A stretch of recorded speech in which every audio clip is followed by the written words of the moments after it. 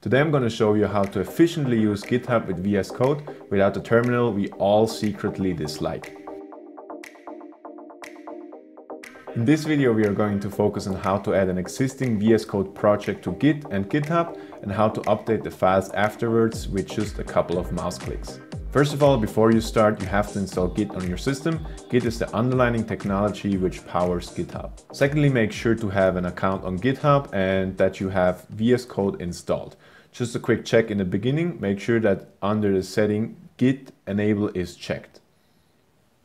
A little side note, GitHub is a version control platform to save existing projects and to work on projects in a team, but you probably already knew that. So let's start with the first step. Open an existing project with VS Code. Then go to the source control menu and initialize repository. It will ask you which folder you want. If your folder is already in the workspace, it will appear here. So ours is test project 01. Now the files that are not updated with Git appear with this U, which stands for untracked. To upload the files, we have to go through a two-step process, commit and push. To commit, we write a descriptive message of the changes. This is our first commit, so we say init and click the check mark.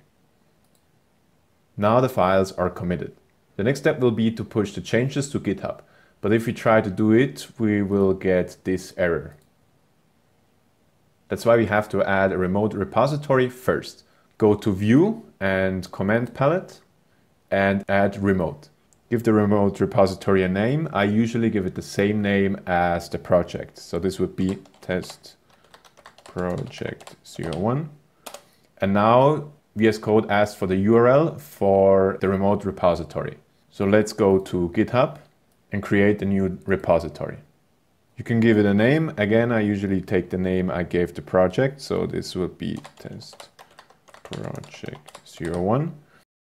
You either can have it as a public repository so anyone can see it, or keep it private. So in this example, we keep it public. You can add a README to your repository, which should have a quick description of your project.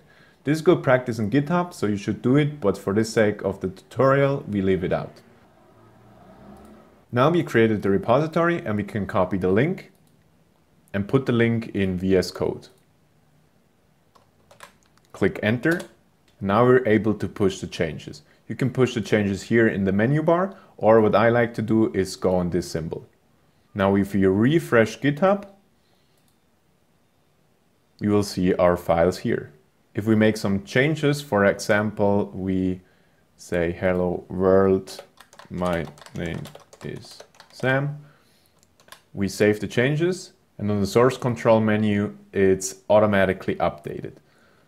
Name change. So we commit the changes and we push to GitHub. And now if we open GitHub, we refresh the page,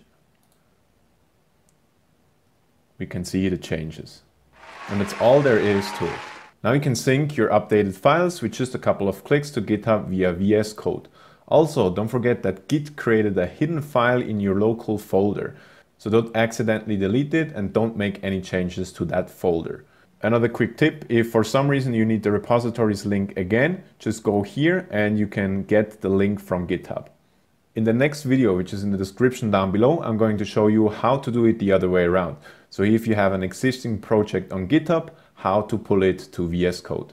I hope this video helped. If you want to see more videos with tutorials like these, make sure to subscribe. And if that video helped, consider giving it a like. See you in the next video.